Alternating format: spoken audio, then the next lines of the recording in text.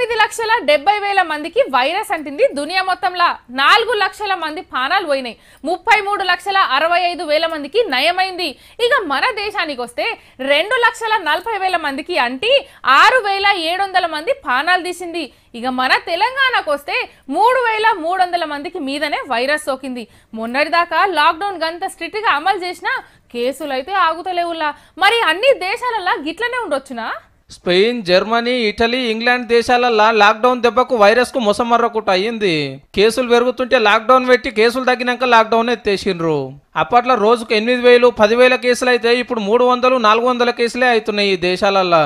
అంటే లాక్డౌన్ లో అందరిని ఇంట్లో పెట్టి కరోనాను కంట్రోల్ చేసి అటెంక పబ్లిక్ ను బయటకి ఇడిచిర్రు అన్నట్టు. ఇప్పుడు ఆఫీసులు, కంపెనీలు, దుకాణాలు అన్ని తెరుచుకున్నారు మంచిగా. కానీ మన తాన్నేమో ఉల్టా నడుస్తున్నది. ఫస్ట్ లాక్డౌన్ పెట్టినాడు 657 కేసులుంటే అన్ని కుల్లా అవుతున్నప్పుడు 2,37,000 కేసులు దాటినాయి. అప్పట్లో రోజుకు 100, 200 కేసులు అయితే ఇప్పుడు 8,000, 9,000 కేసులు అవుతున్నాయి. మనం వైరస్ ను మంచిగా కంట్రోల్ చేస్తున్నామని దునియా అంతా తారీఫ్ చేస్తే ఇప్పుడు ఇటలీని దాటేసి ఎక్కువ కేసులున్న 6వ దేశం అయ్యింది. ఈ రువ్వడి చూస్తుంటే జల్దిగానే ఇంకో 2 దేశాలను దాటేటట్టున్నాం.